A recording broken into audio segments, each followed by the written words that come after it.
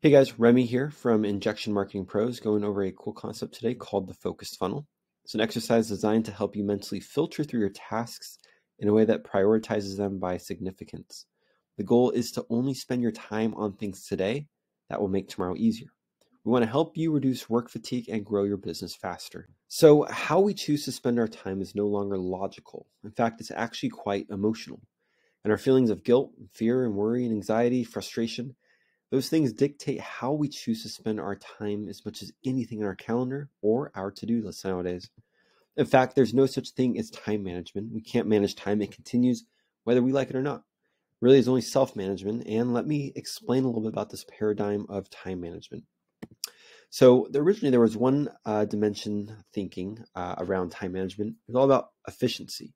The idea was to develop tools, technologies, tips, and tricks to help us get our to-do list done faster. If it's done faster, theoretically, then we have more time, right? Well, if this were truly efficient, then why is it that we all walk around with computers in our pockets, but still can't manage to get caught up?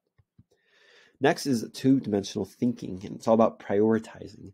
This school of thought around time management focuses on the importance and urgency of an item to help you prioritize it. The one flaw with prioritizing, though, is it never really creates more time. It just takes item 7 on your list and puts it at number 1. With only these two popular time management paradigms, people are left to believe that we either have to get things done faster or get more things done in one day. However, you can't solve the time management problems of today with yesterday's time management thinking. Let me introduce to you the third dimensional school of thought about time management, which is all around significance. So if urgency is how soon does it matter, importance is how much does it matter, then significance is really how long does it matter. Instead of asking what's the most important thing you can do today, you need to be asking, what can I do today that will make tomorrow better, that will make tomorrow easier, faster? Stop thinking about how to get more time today and start thinking about tomorrow. To start this, first ask, what can I eliminate? What can I automate? And then what can I delegate?